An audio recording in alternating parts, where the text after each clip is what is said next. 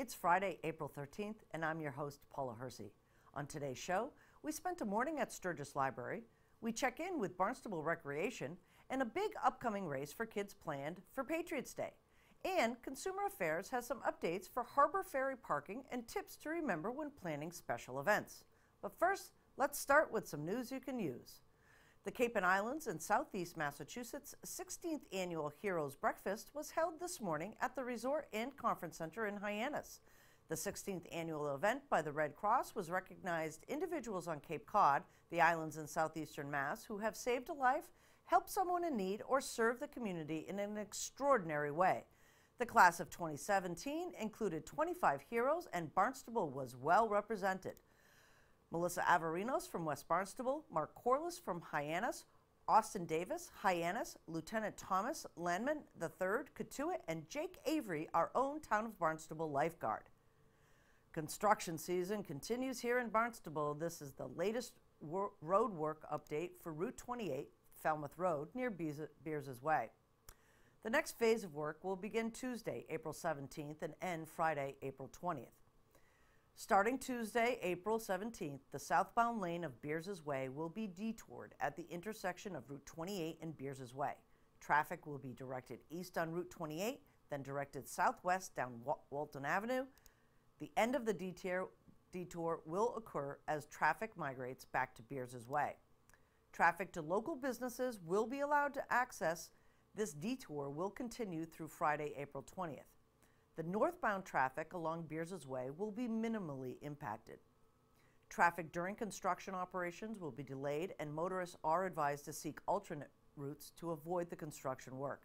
The work hours will be between the hours of 6:30 a.m. and 5 p.m. As always, please slow down and use extreme caution when traveling through the road construction areas and detour routes, and follow posted safety and detour signs. Sturgis Public Library is a hub of activity for the young and the young at heart. I sat down with Corey Fahrenhoff a couple of weeks ago to learn more about a creative writing program and some of the many events planned for this spring. Hi, we're at the Sturgis Library today with Corey Fahrenhoff. Hi, Corey. How's it going? Nice to have you here today, Paula. We appreciate it. Tell us a little bit about Sturgis Library and what you do here. Yeah, so I'm recently started working here. I've been here for about 8 months now. I'm the new Adult Services and Reference Librarian. I'm the guy who's in charge of the genealogy section, all reference questions. I'm the guy who orders all the fiction, the large print, the mysteries, the audiobooks, and fiction is basically my realm here.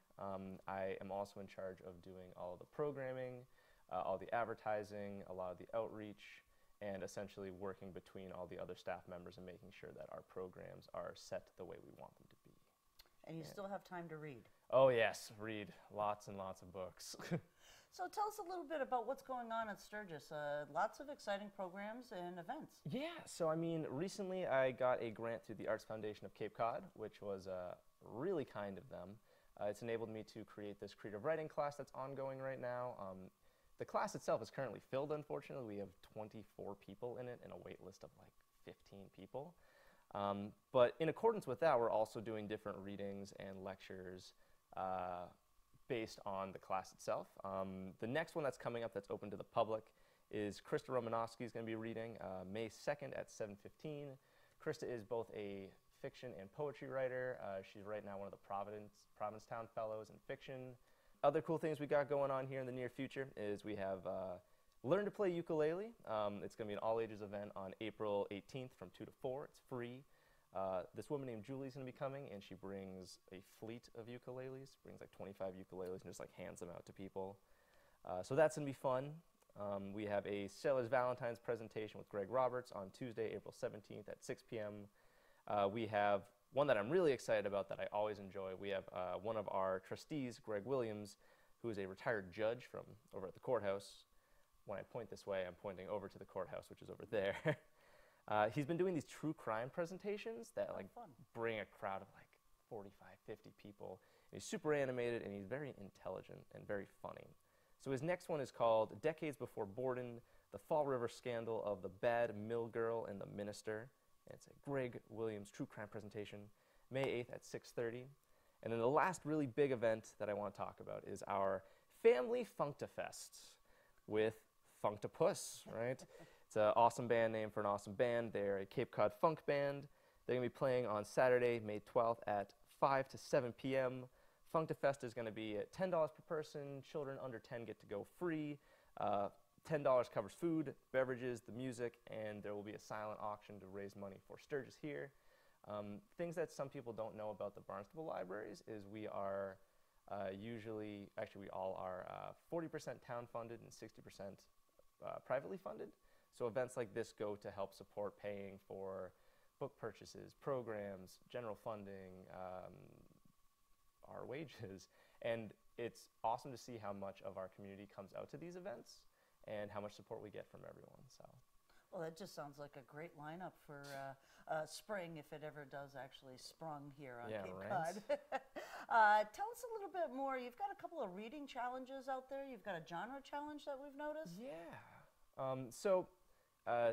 Since I started working here, I've noticed, it's not just noticing here, it's most people in their reading habits, they get very anchored into like what they like. They're like, I read this, I read true crime, I read histories about World War II, and I read spy novels. Or I read cozy mysteries, I read cooking memoirs, and nautical tales. I don't know. You have your genres you go to, and most people don't often venture out of that, which is sad in a lot of ways because there's so much good literature coming out all the time, and there's so much good literature that's been written over the years that you just wouldn't encounter if you limit yourself to that. So we started the 2018 Sturgis Reading Challenge, which is 20 books. There's 20 different categories. There's read a romance novel, read a detective novel, read a true crime novel set in in New England, read sci-fi, read fantasy, read a YA book that's come out in the last 5 years, so you can't read Harry Potter or A Wrinkle in Time, the ones that everyone goes to, read graphic novels, and the list goes on. And if anyone's interested in joining up for it, we have it going the entire year. It's basically you fill out your sheets, you come to us, and we put all the names in a hat, and the winner gets a $10 gift card to our book sale. Great. So that's that one. A lot of fun. Yeah. So there's new books out, there's new sections in the library. Give us a little indication of what's like really new out there right now for readers and young and old. Okay, so besides the usual tried and true books that we buy, like the James Pattersons, the Stuart Woods, Nora Roberts, all the really go-to writers that everyone seems to request fairly frequently, we've added a new graphic novel section, which we are slowly building. It's something that you have to consider really intensely when you're purchasing graphic novels, because there are so many coming out all the time, and I have to think about our patrons here and what they would like the most and what will circulate best. So we're trying graphic novels as also a way to bring in a younger crowd, which hopefully that'll turn out well. We're in the first month of it, so I don't have much data to give you on it, but that's happening. As I said, I order the fiction, and I am also very involved in the literary fiction movements going on right now, and a lot of cross-genre movements, because I'm also a writer. So I'm very in touch with what is hip right now, what is going to be the award nominees for this year. Like last year, you look at books like Little Fires Everywhere by Celeste Ng, or Sing and Buried Sing by Jesmyn Ward, and those have been on hold for almost a full year now. Wow. hundreds of reservations on them. And so it's kind of about also finding what is going to be the next book like that. And right now, An American Marriage is an Oprah book club book or whatever. So that'll probably be the next one to take off. But I'm always considering other books that'll look like that. A few titles that come to mind are The Hunger by Alma Katsu. But I mean, if you come in and you look at our recommendation section, I always have at least 5 books that I've really enjoyed or I think are going to be the big books of the year. So if you're ever wondering, what should I read next, you just come in and talk to me. And I kind of live for those moments when patrons are like, hey, I'm looking for a good literary novel that's got noir elements and a female protagonist. And I'm like, all right, cool, I'll point you in that direction. Excellent. So how can people learn more about Sturgis and the things that are going on here? They can either follow us on Facebook. They can go to our website at sturgislibrary.org. I think it's .org. They can subscribe to our monthly newsletter. They can swing by and just be like, hey, what's going on? And we'll just tell you. We send all of our flyers and advertisements out to most of the local libraries. We post them on Cape Cod Times, Barnstable Patriot, a couple of the other local news outlets. So there's a lot of advertising going on. So hopefully if you are looking around, you'll see something that we're doing. So. Excellent. Well, it sounds like it's a happening place right here in the village of Barnstable. Right. Thanks, Corey. You're very welcome. And thank you for having me today, Paula. Thanks. This is Corey Farrenkoff, and we're at Sturgis Library.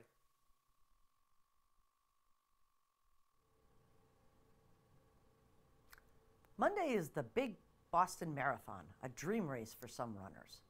The passion for running can start very young, and Tim McGrath and Barnstable Recreation have an annual Patriots Day race for kids that just might ignite that lifelong desire to run. Let's get those kids up off the couch. With me today is Tim McGrath from Barnstable Recreation. Welcome, Tim. Thank you for having me. So you're the Aquatics and Program Coordinator over at Barnstable Rec, and you've got a couple of things that you're working on for everybody to do for spring this year, but the big one is coming up this Monday, which is the Patriots Day race. Yes, it is. Yeah, I can't wait. So this is a race for kids. Why don't you tell us a little bit about the race? Great. So we have 3 divisions. There's pre-K, which they do a quarter-mile fun run. Then we have kindergarten to 3rd grade, which do 1 mile around the track. And then we have a 4 to 7 age group when they do, I think it's a 1.5 mile loop. Where they go around the track, and they go out into the field, and then they come back. Oh, what fun. Yeah. So pre-K, that's got to be kind of fun. Was that 3, 4, or 5-year-olds? Yeah, so that's that one's always a blast. How do you corral them? It's like, it's kind of like herding chickens. Herding chickens, I like that. And then the next age group was the 1st and 2nd graders? Kindergarten to 3rd grade. Kindergarten to 3rd grade. So there's probably some runners in that age group already, right? Absolutely, yeah. We get a lot of kids that are in, I run a spring running program. Okay. So I get a lot of kids that are in that we're building up their endurance, so there are quite a few good runners in that group. Right. So let's talk a little bit about kids' fitness and getting a kid into running, because there's a lot of pitfalls and perhaps injury areas that we want to be concerned with when we start kids running, right? Absolutely. That, for instance, in that running program that I was just speaking of, we spend 30 minutes stretching. Both before and after that. It's just so important to make sure your body is ready to run even at a young age, that when you're working out, you want to be taking care of your body, because injuries can happen and they are preventable. Right, so those exercises can include the hamstrings and the muscles that they're using to run. Gets them in the kind of the frame of mind to use those muscles. Absolutely. Great, so the race is Patriots Day. What time does it start? We have, so those 3 divisions, they start at 9, 9:30, and 10, and we'll have registration. They can register at the HYCC, or they can register in person at the race about half an hour before the race starts. Okay, and it's held at the Barnstable High? Yes, at the Barnstable High School track. So that's kind of fun for the kids, right? They're on the high school track. Do they get all wide-eyed and looking around? I'm sure some of them do, yeah. That it's a great opportunity, and we're thankful to be able to use that. Right. Is this a free event? It is not free, but with registration, they do get a Barnstable Recreation Patriots Day race shirt with registration. So that's right. fun. So there's got to be 1st, 2nd, and 3rd places, I guess? We do hand out some trophies at the end of the race, and every participant gets a medal as well. So it's a good event. It's a lot of fun. So talk a little bit, you must be a runner, right? So talk a little bit about getting those medals at the end, because those are collectibles. You get them for the Boston Marathon when you run any type of event. What significant is that medal? Well, you know, it just it shows the perseverance to finish the race, whether it's your first race or if it's a marathon, that you know, you worked hard to go through that race and complete it. So it's something to be cherished. Excellent. How do parents prepare? So they've got a young child that's thinking about running. Bones are still developing, things are still happening in their bodies. How does a parent help a child prepare to start running? You know, I think the biggest thing for me is always stretching. That before you do any sort of athletic activity, stretching is the key to get your body ready. That anytime you're going for any kind of a workout, you're going to be shortening those muscles up and shortening those joints, so you want to stretch them back out to help your body recover. Okay. And can they start at any distance, or do you start them at smaller distances and then work them up into the mile or 2 mile distances? Absolutely. I would, whether you want to pick a distance or a time, if you're going for a distance, if you're trying to aim for a mile, run for a quarter mile. If you have to walk a little bit and then run, but finish that mile. That's how you really gain endurance, is by completing a certain distance or a certain time. That whether you're going for, again, a time or distance, that you complete it.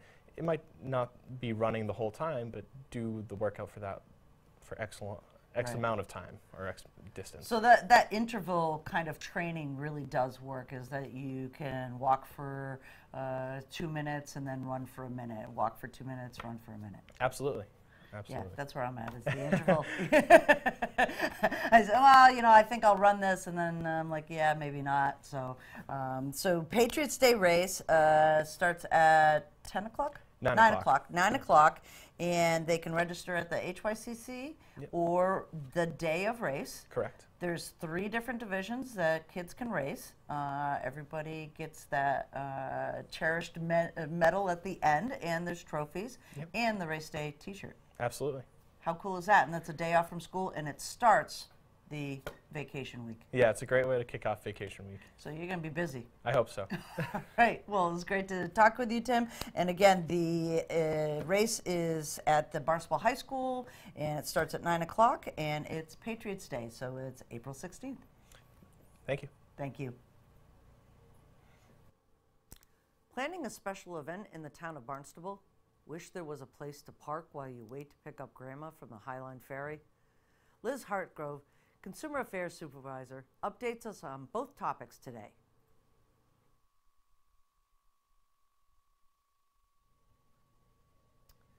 Weddings, barbecues, all sorts of special events happen through the spring, summer, and fall here in the town of Barnstable. With me today is Liz Hartgrove, who is the Supervisor for Consumer Affairs. You're going to tell us what you need to do to be able to do any of these things on town property. Yes, I am, Paula. Excellent.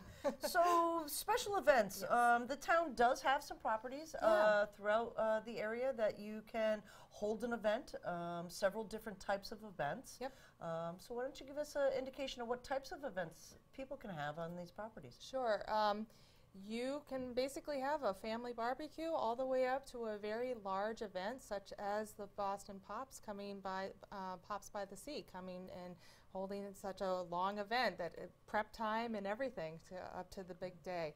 So yeah, it can be anything, but you start at the town manager's office and just get a sense of what's required. There's a list, a form that you fill out, and then it takes you through the process of getting sign-offs from all of the triggered types of departments and committees and things. So, and then we let you know what's required, such as if you need extra bathrooms, if you need a special entertainment license, or any of that kind of, even food service permits. So those are, it's a good thing, and yeah. So those types of permits, so let's just walk folks through. People don't always understand that if you're going to have music, you need that special licensing and permit to have music at your event. That's correct. There are certain actual parameters, and even when it's not on town property, special events, actually, there's certain triggers for it. If there's no charge, then sometimes the permit isn't required, but we always require you to go talk to the board or committee or the department to let, so they can ask the questions, you can give that information out, and then they will determine what is required and what's not, and they will help you through the process and hold your hand through it and make sure that you're in compliance when the time of the event occurs. Okay. Yeah. And these events can really literally include anything on some of the, obviously not town property, but some of the properties like Hamlin's Burgess Park, Yeah. or out on Sandy Neck. I mean, there's all sorts of different places that Yep. you can hold events. That's correct. And even on private, like I said, even private properties, Right. even a licensed establishment that might even have alcohol, such as a restaurant that's licensed here in the town, they might not have certain types of entertainment permitted on the establishment. So it's always Okay. best to come check at 200 Main Street and just see what they are licensed for, and if Okay. that actually works with the thought process of where you want to go and take your event to. So Okay. Well, Yeah. it is the season. And, it is. You know, yeah. the green is going to be, you know, crowded at some point in time as Yeah. we start to have more events on the green. There's music out there in the summertime with citizens, Yeah. as well as pops. Absolutely. So my suggestion is start with the town manager's office. Okay. They have the calendar of what is already scheduled there, especially in consideration that we have an arts and cultural coordinator who does events already on the green, as Right. well as even the BID. The Business Improvement District has family events that are normally regularly scheduled throughout the summer. Right. So if you're going to be scheduling an event or want to plan an event on the town green or even Asselton Park or any of the really popular areas that attracts a lot of walkers and people to participate, it is best to start with the town manager's office. Excellent. So now we've got an event. Oh, now we need parking. Absolutely. So the next topic that we're going to kind of talk about is everybody's favorite subject here on Cape Cod as well as Hyannis Yeah. is parking. And you've got some kind of updates to Yeah. parking down at the harbor. Yep. So let us Yeah. know, is there a place to park? There is. There is. And actually, even backtracking back onto special events, Sure. this year we have started offering a special events parking permit for the vendors and the organizers. So they have a dedicated space that they pay for. It's $15 for the day. So they wouldn't actually be triggered by the actual time limits. Okay. So it allows them to park longer than, let's say they want to park at the town hall lot or at Ocean Street lot. So it's close to where their event is, and they need to have their trailer or whatever. It's $15 for the whole day, each vehicle, and this allows them to have a space so their vehicles are close to them so they can go back, get more supplies if they need to, or whatever. So that is a new thing that we are offering this year. And then when you have participation and people coming to your event, yes, parking is a big deal. So we have maps online that help people, assist them where they can park, and if special events actually want to have special maps created for them, we are able to assist. The parking management that's a great program. service. Yes. So we work with GIS and the Arts and Cultural Department, and we form different types of maps depending on what type of event is actually there. But down at Bismore, new this year is a 15-minute waiting period parking area dedicated for people who are waiting for their loved ones to come off the boat or depart on the boat and go over to the islands. We've had a lot of public safety concerns, and this is something to hopefully mitigate some of those issues that we've had in the past. And so we have 9 dedicated spaces. They start, the whole program begins on the 20th of April. Next Friday, and yes, so it's available to anyone, including taxis, especially taxis, and those that are waiting to pick up. Or so we do encourage, though, if you are going to be waiting longer than 15 minutes, to go pay for parking in an available space down there, or find an additional location further out, and then wait where you're, and then come back in 15 minutes when you know that it's going to be closer to the time of arrival. Almost like those cell phone lots at the airports now. Exactly, or like I'm from the Washington, D.C. area, and they call them kiss and ride, where you kiss your loved one and then the person goes and rides on to wherever they're going to embark. So yeah, so it's a really wonderful opportunity that we can partner with Highline and the businesses and try to be able to control some of the, I don't know, I don't know. Well, it's the yeah, safety, to be really. honest with you, is, Yeah. you know, having an enormous amount of pedestrians with luggage Yeah. and children and strollers and wheelchairs, having a dedicated area for them is just a really great thing to keep people safe. Absolutely, and also with the active harbor, with the fishing community there, with the transportation, the boats and the trucks picking up the loads, it gets to be quite crazy. Well, thanks so much, Liz. Thank That you, was Paula. a great update on parking. Is, like I said, one Yeah. of those things that, you know, everybody wants to know how, where, when are we going to be able to park, and those special events are just about ready to start. I aren't know, they? it's wonderful, isn't it? Great. Yeah. Happy spring. Thank you, Paula. You too. Now let's have a look at our community calendar. The Tilden Arts Center at Cape Cod Community College will present Mark Holman and Greg Kotis' Urinetown, the musical, winner of 3 Tony Awards. Evening performances will take place at 7:30 on April 13th, 14th, 20th, and 21st. Matinees will be offered at 2 p.m. on April 14th and 21st. All performances will be held on the main stage of the Tilden Arts Center. For more info and tickets, go to www.capecod.edu.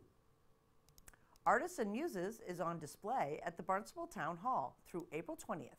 This exhibit features portraits, figure paintings, drawings, and sculptures in a wide range of styles and mediums.